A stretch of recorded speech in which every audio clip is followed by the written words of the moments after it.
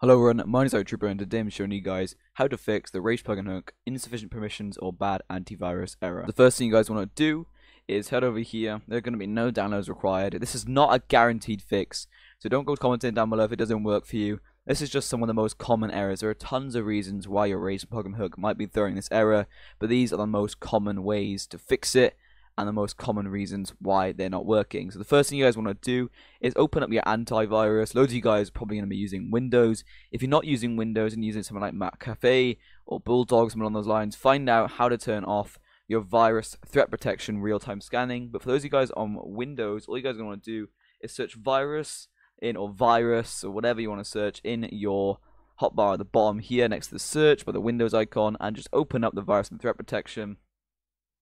It wouldn't go onto my second monitor. And what you guys are going to want to do is head down here, and where it says virus and threat protection settings, turn off real-time protection. As soon as you finish playing GTA 5, make sure you turn this back on.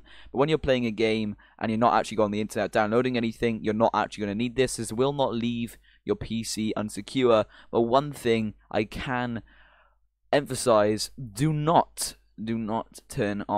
turn off your virus and threat protection firewall. Never, ever, ever turn off your firewall. If you do, I'm not responsible for any viruses you may get. So always just turn off your real-time protection. Do not get desperate and turn off your firewall. Only this one right here. Turn this off. You will see the screen will go black purely because it's showing you a little thing. It should come back on here in a second.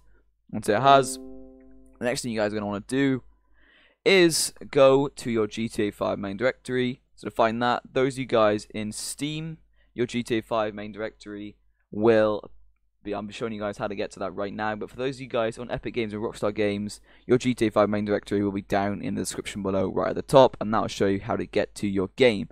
But the first thing you guys want to do is go to ProgramFiles 86, go down to Steam, Steam Apps, and Common.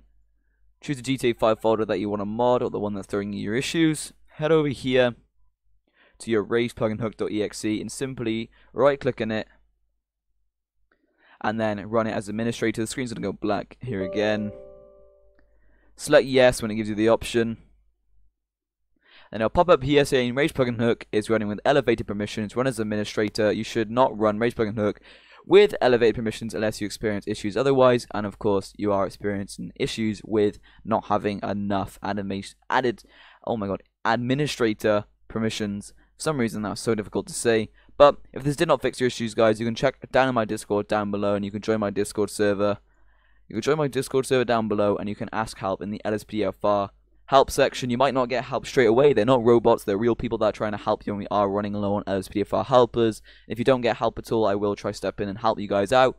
But this is not a guaranteed fix. As I said, this is just some of the common fixes to the most common reasons why you're getting this error message. If you did find this video useful, be sure to smash the like button. Be sure to subscribe. Comment down below if you found it useful. And check out the join button and extra subscribe button if you want to support me a little bit further when it comes to the money reason or the money way, so I can help provide you guys with better quality videos. But other than that, thank you guys so much for watching, and I'll see all of you guys in the next one. Cheers and goodbye.